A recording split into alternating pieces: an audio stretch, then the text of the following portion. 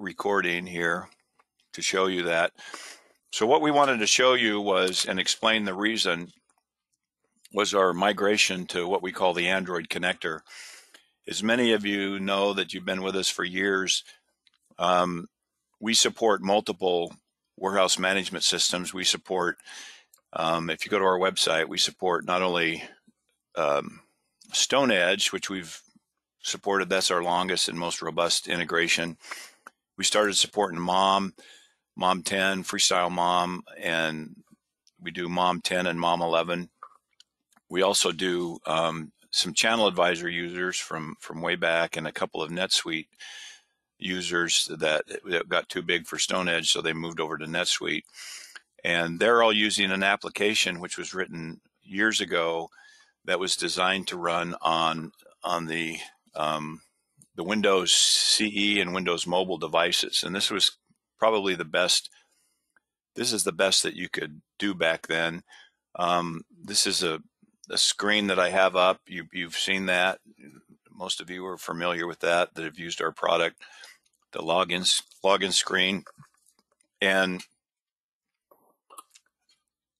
unfortunately, what happened is the industry, all of the people that were manufacturing hardware, because Microsoft deprecated Windows CE and Windows Mobile, these are going away. The scanners that they've gone away. Actually, they don't make any more of these, and so the only thing we can get is reconditioned ones. And so we just decided we're going to move away from these and move into new Android. So for the last couple of years, we've invested quite a lot of money for our budget in creating a migration path to the Android scanners. And so we've done that, and we've got several customers that are using it. We have several customers that are using it exclusively over the old Wavelink Studio. So the old Wavelink Studio, you had this interface. We had a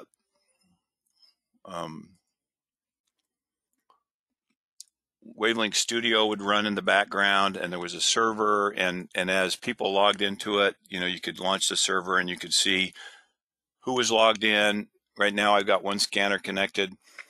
So there were some menuing systems that this allowed, but basically you ran on the device this Wavelink Studio, and this is an emulator that we had that allowed us to look and see, this is what this screen's showing right now for login, and many of you are aware of those. So several years ago, we started creating a migration path to Android, and so we finally got it up and running and debugged, and it's pretty solid. So we've released it to several of our customers, and they're, like I say, they're using it. And now we have a lot of other options that are available. They actually make this MC32N0 in Android. This has a physical keyboard. It's a little bit bigger. The screen's actually the same size, but our rendering of the screen is just a little bit bigger because we don't have the menu at the top and the menu at the bottom. So that's an option for migrating if you want to do that. Unfortunately, you can't upgrade them. So you have to get MC32N0s, but there's a lot of others available. This is called a TC52, and you notice that they're keyboardless. They don't have a keyboard on them. So this is the MC330K, and it has a physical keyboard, and it has an emulator. I can actually share this on the screen with this cord that I've got. So I'm gonna call this up, and it'll pop up here, so that you can actually see what's rendering on the screen here. So let me exit this, and I'll go back to the main screen. So what we do, there's three parts to our migration to Android, and these don't exclude anything on Wavelink. You can still run these side by side. So on the RF server, there's a thing we call the Android connector that runs, and that interfaces with scanners. So that runs, and we typically minimize that. So that's running. And then we have this utility called the Android connector window, which gives us a view into what's going on and what scanners are connected, etc. Just kind of like the Studio one did. You can see the licenses available. You can see this is for StoneEdge. Right now, there's one scanner logged in, and it's in lookup. So I'm going to go in here. You see that this one's launched now, and I'm in the program. It says I'm in the program menu. So if I go into lookup, it now switches to say lookup, and so you can see that the screen on this one is much bigger than the screen on this one. But if you move to a device something like this, the screen is even bigger. So let me bring this one up real quick.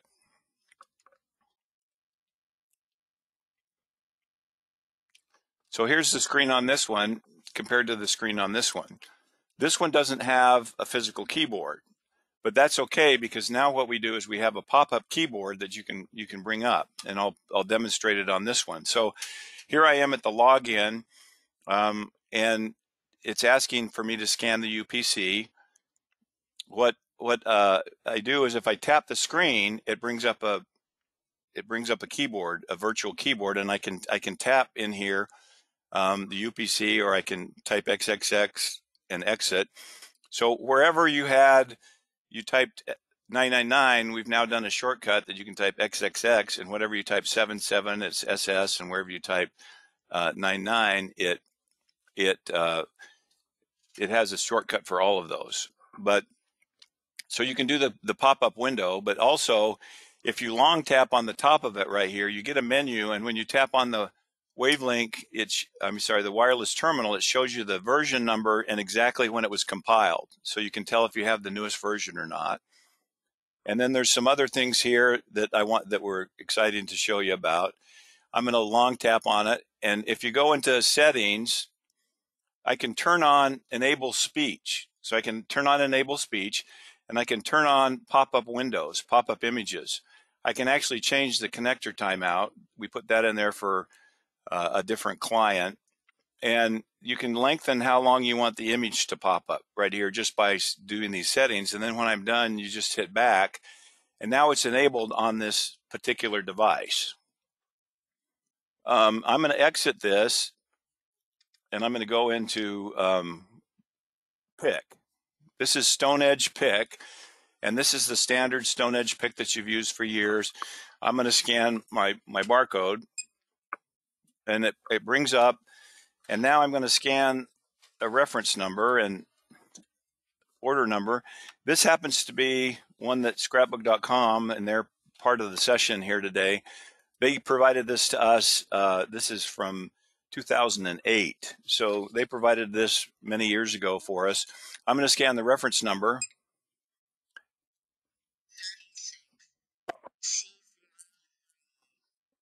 I don't know if you can hear it or not, but it actually talked the location. So if I want to do that again, I can go back and I get back into it.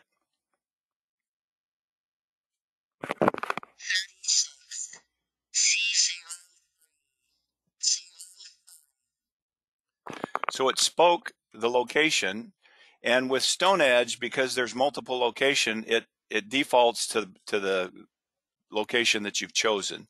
And in this case, it's this one here. So I scan that location, and when I find that location, I walk to that location, as you know, and I scan it. What it does is it pops up an image of that item, and I can, as I showed you before, I can do the settings, and I can lengthen the image how long that pops up. Now the question is, okay, the speaking we have to embed that in the actual code of the software. So we put in there, and we said we want to speak the location, but speaking the location will be optional depending on what scanner that you're using. So excuse me,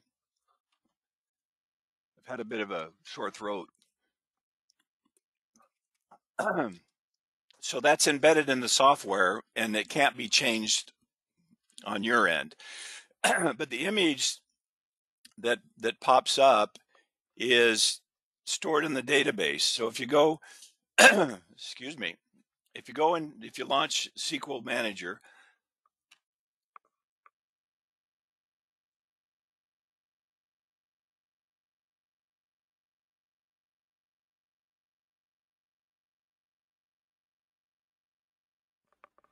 if you launch SQL Manager and you go into the database, we've created a table called RF SKU images right here. So RF SKU images, you go into that database, to that table in the database, and I hit the wrong button. I'm going to select the top 100 rows, 1,000 rows, and all I have in there is these 4 SKUs that happen to be on this reference number that I'm displaying.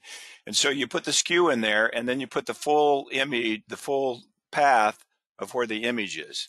And I'm with the permission of McCain Davis, who's one of the owners of Scrapbook, I got his permission to display these images during this demo. So I'm going to the scrapbook.com website and I'm pulling the image for this actual SKU and displaying it on the screen.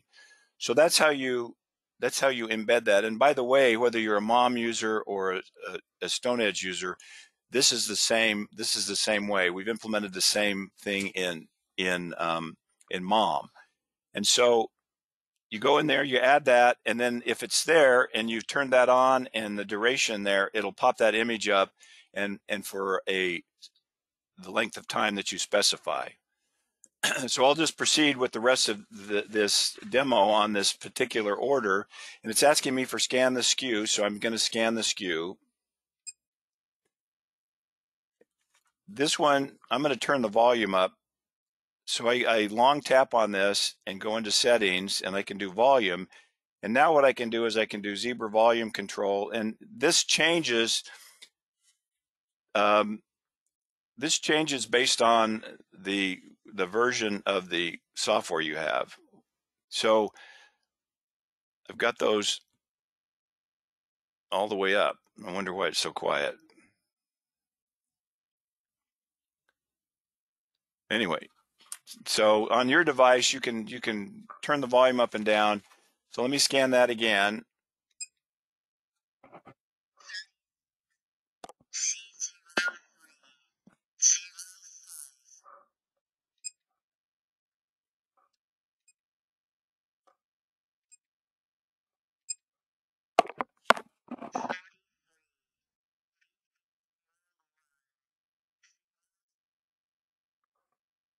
So I scan that location, and now it'll pop up an image of what is actually supposed to be picked. And Brian can probably tell me if that's the right one or not, but I just pulled one that looked like that.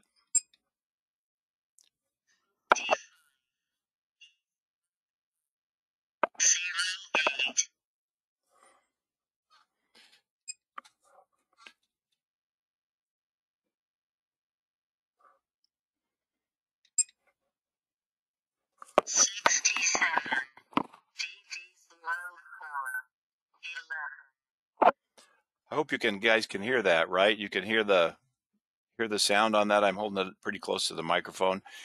The idea would be that you get a USB Bluetooth device and you pair it with the scanner itself. And I've done this successfully here, and we gave one to scrapbook.com to test. But if you get a USB earphone and you Bluetooth it with this actual device and put it in your ear, then it will speak into the picker's ear, and they can hear the location so they don't have to keep looking down at the screen as they go through the picking process. So that was the idea.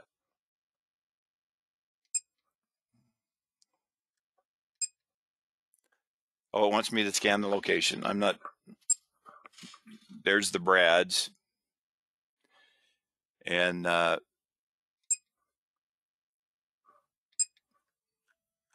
okay, so I'm finished with that particular reference number, and I can move on with the next one. So that's the highlights of the speaking the location and popping up the image. If you're if you're working, if you're using our Android connector. The Android connector, like I said, can run parallel to the Studio ones that you have running now, or it can run exclusively by itself. The part of the problem that we have is if you're in a hybrid environment where you're using the old scanners with the new scanners, we have to dumb down the software to with the older scanners as well. So now we check to see which terminal it's on, and the speaking is not available obviously on the Windows CE devices, but it does come out on the Android devices. So that's basically what I wanted to show you. There's how, okay, so the next question would be, how do I get this, or how does we implement this? Well, I have to remote in to your RF server and do what we call an Android connector install. There's a set price for that. Right now it's $300 one time to install that on your RF server, and then you have to get the Android devices. You can buy them directly from us, or you can go out on your own and buy them. If you buy them on your own from somewhere else, then obviously we can't support them.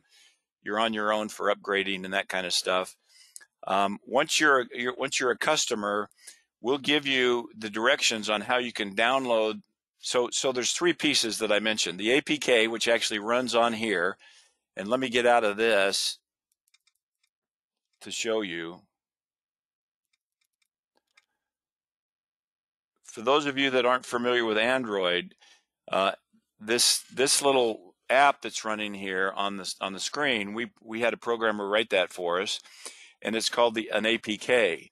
That APK has to be loaded on the device, and for those of you that are Android customers, for us, you can email me, and I'll give you the directions on how to download that directly off of our website. I'll give you the URL how to download that, and instructions on how to install directly on the device. So that's new as of today. You can download it directly from our website and do an install. You have to delete the old instance of the APK first, and then once you've deleted that, you downloaded it. You have to change a couple settings so it will allow you to download an unsecure or an unknown APK, which in this case you're pretty sure it's going to be okay because it's our APK. But you downloaded it, and then once you download it, you can install it, and it will install it, and then it will show up in what we call the app menu here, right here. It's this one right here, and then you simply drag it to the desktop. And I got rid of all the other icons on the desktop because I didn't want it to be cluttered with all these other ones. But you might have one on there that you might want the web browser still there because you have applications that run on a web browser. So it's up to you what you want on there, but I wanted it simplified by doing that.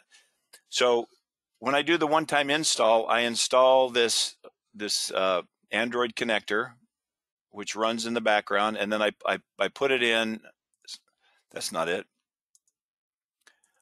Then I put it in the startup folder so that when you start up your RF server, it automatically starts. This is true with the Windows 10 Pro 64-bit. It will start up as you start up the RF server. But if you're using Windows Server, any version of Windows Server, 2015, 2017, 2019, whichever one you're using, because it's an app that runs in the foreground, it won't run when you it won't run at the time that your RF server boots back up again. Somebody has to log in, and then they will run. And we found a way around that. I know that scrapbook.com has found a way to run it as a service instead of running on the desktop. And I'm sure many of you have technical teams that know how to do that. But we found an application called Always Up, and you can buy it for $50, $50 one time, and it installs on the server. Once it installs on the server, then you can tell it to launch the Android connector and the Android connector window, the AC window, and it will then launch those whether someone logs in or not when the Windows server boots up. And then it has a little screen icon at the top that you can click on, and you can actually see the Android connector and the Android connector window and interact with it. So you have the ability to do that if that's what you choose to do and you're running Windows Server as the operating system on the RF server. Let me give a caveat. If you're running a VM, a virtual machine, there are some quirks depending on which VM that you're running. We have had some issues with Hyper-V, which is a free version of Microsoft offers, with not running exactly as we planned it to. But there's also VMware, which is out there and very, very good. So depending on which virtual machine you have running on your RF server, you may have to do some tweaks and things like that we're not aware of, and you'll have to refer that to your technical team. All right, so I can, the other thing is the configuration of these old Windows CE devices, and if you ever change IPs of the RF server, or if you ever change your Wi-Fi encryption method, it was very, very, very difficult to make any changes to that. With Android, it's very simple. With Android, you just go into settings, and then under Wi-Fi, network connections under Wi-Fi, it will see all the ESSIDs of the networks out there, the wireless networks, and you can click on it, and then you just enter the encryption key or the password, and then you're connected. It's that easy. And then from then on, when you launch this scanner, it will connect to that Wi-Fi. So that's very, very easy. The other issue that we've had in the past is RF servers have crashed, and we've had to do emergency builds remotely for them, or you've migrated an RF server and the IP address has changed. So if you go into here, it will automatically, when these come from us, when the APK is downloaded, it goes to the IP address of our RF server, which is 192.168.1.70. You can change that. Yours will come up, but in order to do that, I have to take down the Android connector so it won't connect to here. So I'm going to take down the Android connector, and now what happens is this isn't running. If I now pull up, you can go to our website at barcoders.com, make server barcode, I think it is, and it will bring up a utility where you can actually print your own barcode. And now if I scan this, what it does is now it will change, and now I'm connecting to my mom's server over here. So right down next to me is the mom application, and so you see that very quickly I can switch back and forth, and now it will remember that IP address, and next time I launch it, it will come up and run. And so configuring the Android scanner is so much more easier than the old Windows CE devices were, and even Windows Mobile. Switching back and forth between wireless networks, bringing up a wireless network that has higher encryption or whatever you want to do is much, much easier because it's all run under the Android standard applications that are there.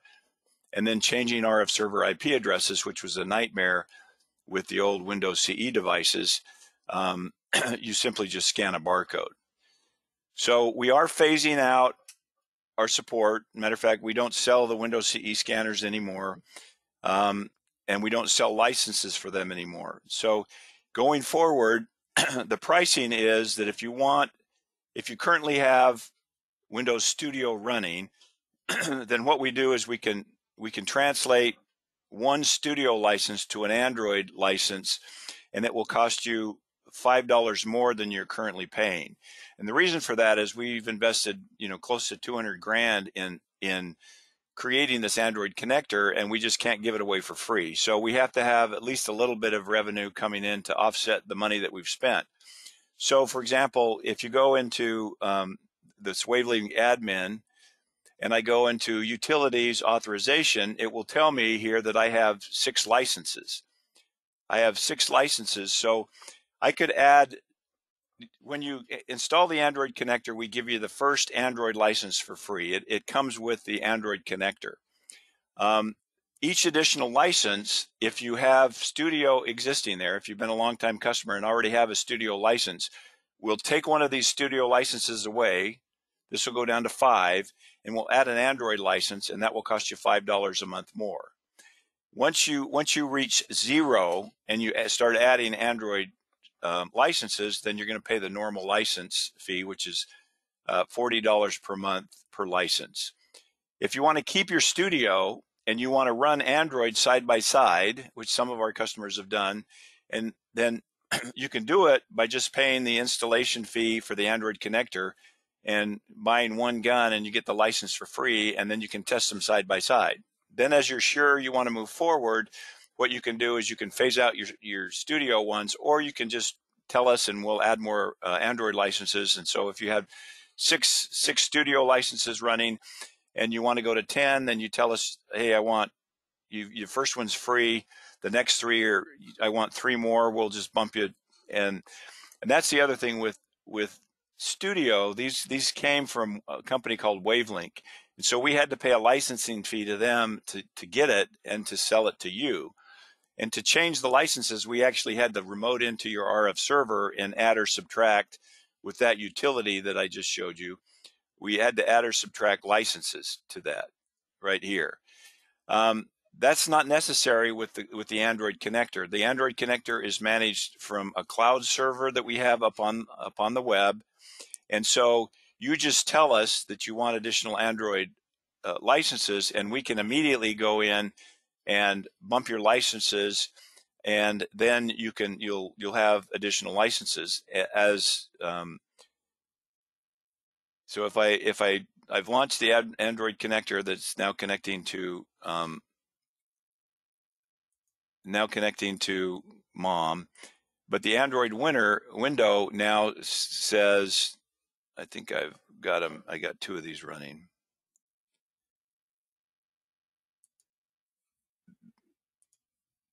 Anyway, so it will show you your licenses. So if I hit enter here, I've connected, and the Android window,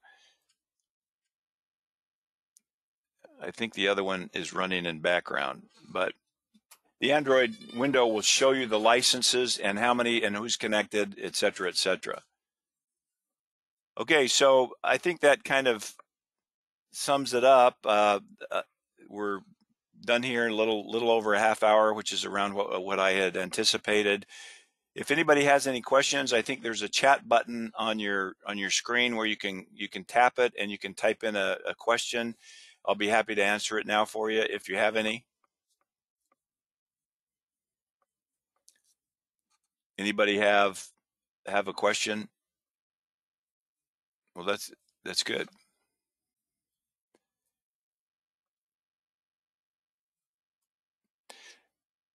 So Brian sent one, and it came real quick. Where's the chat window? Right here. Okay.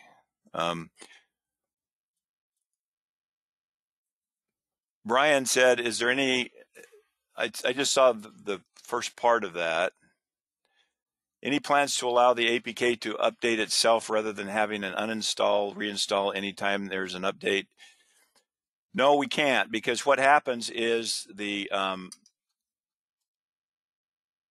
can't do that, because what happens is the APK and the software versions, the Android connector and the Android connector window and the software version that you're running, they all have to be in sync. So for example, if you're running an old version of the APK and you update to where you want to start doing pictures and sound, the old APK won't support that. Unfortunately, we don't have the programming power. We probably, if we had a bank of 20 programmers, we could probably figure that one out. But unfortunately, I'm the only one left. My son, who used to be the programmer and did the majority of the work on this, he got an offer from Amazon Logistics last year, and he left. So all the programming falls on me. So I have an outside programmer that I hire. He works for us every week to do some programming, and I have to pay him by the hour. But to have it automatically look and see if the versions are okay, and I bet we could probably do that if we got a good programmer, but right now it's probably low on our list of things that we want to accomplish, and to be honest with you, we just don't have the resources to do that. Is there a change log for the APK so that we can check what new features, bugs, features have been implemented? We don't have that yet. Again, Andrew used to maintain change logs, but we have 5 order management systems that we maintain, and they're changing weekly. And I just don't have the time to maintain a log of what was changed on each one of them at this point. Right now I'm putting it in a spreadsheet, and if we can figure out a way to easily upload that so you can view it, we can do that. Any plans to customize the voice of the APK, speed of the voice or other accent voices? Not at this time. We feel like it's a pretty advanced step that we've taken here, and we just want that to percolate and kind of sit out there, and let people get input from that. But those are good suggestions that if we had unlimited resources, programming resources and everything, we would be able to do something like that. But unfortunately, with our given resources and other things, just don't have the time right now.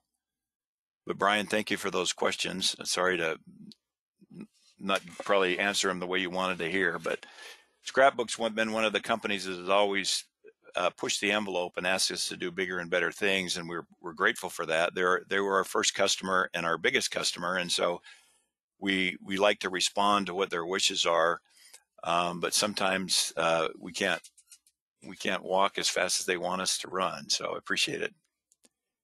Any other questions, or any hit the chat button and send them here. If not, we'll sign off here pretty quick. All right, so if you have a question that you want to take offline, email me about it. If you saw something here that you want further clarification on, go ahead and email me on it.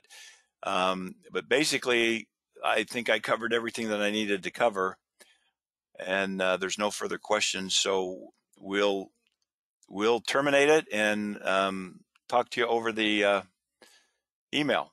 Thank you.